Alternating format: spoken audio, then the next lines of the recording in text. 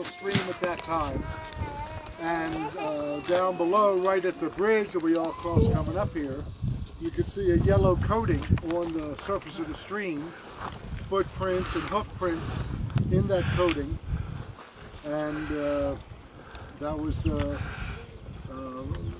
sulfur left over from the sulfuric acid used in the milling process. The material that spilled was about 400 million liters of fluid with a pH of 2, corrosive fluid.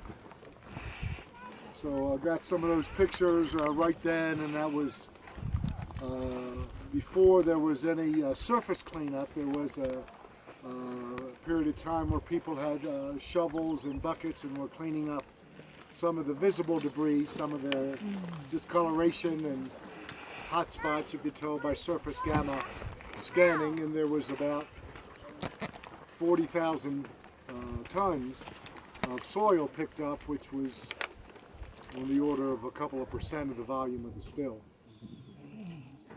The spill was seen as far downstream as Sanders. Where?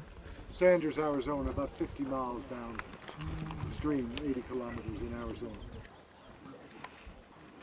And you could see trees through the break in the dam, so it was a nice visible crack, and there were congressional hearings by October to look at the causes, whether it was an accident or negligence, whether the failure to catch the things Larry was describing the causes of the major break. And then, Chris, can you kind of just briefly talk about why where the tailings pond were built was bad in the first place of your geological expertise? Well, it's just repeating what has been found by a lot of people that looked at it. UNC acquired this section 2 from the state of New Mexico by purchasing it back in 1969 for $29,000. You can check the court records in Gallup if you want to verify that. And this, so they made this a piece of private land, and they proposed to build the mill over here and the tailings pile over there, and that was before the effective date of the state's groundwater rules, and so they didn't have to put any kind of underliners under the ponds. It was a, oops, sorry.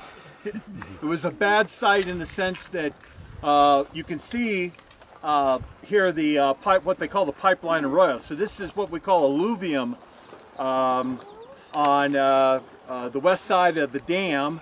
The dam is that structure that goes north and south.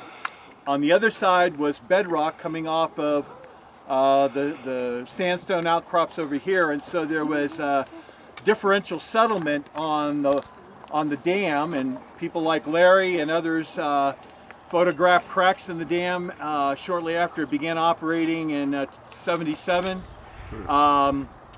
They were pumping their mill effluent, as Paul said, had a pH of 2, it's like battery acid, into these ponds, including the south pond. So if you look at the aerials of that time, you see what looks like a nice little lake, but that was toxic and radioactive waste.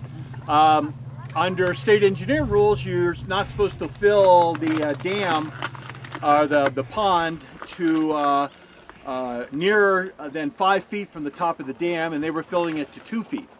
So there were several companies and consultants that looked at the problem and decided that a combination of forces caused the dam to break. It was significant operating error because they were filling it too full. They were not paying attention to the cracks even though they photographed them, and a catastrophic accident happened as a result.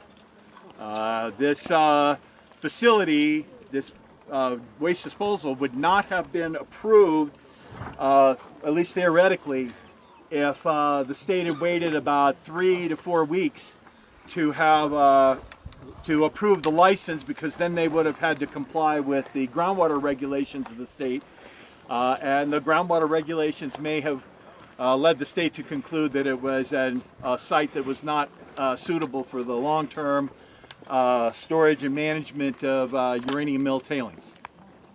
It's about 3.5 million tons of tailings. It's one of the what they call active tailing sites. It's also a Superfund site designated by EPA back in 88 and 89, or excuse me, 83. And for much of the off-site groundwater contamination to the south, to the north, and to the east. So it remains the largest spill of radioactive waste by volume in U.S. history.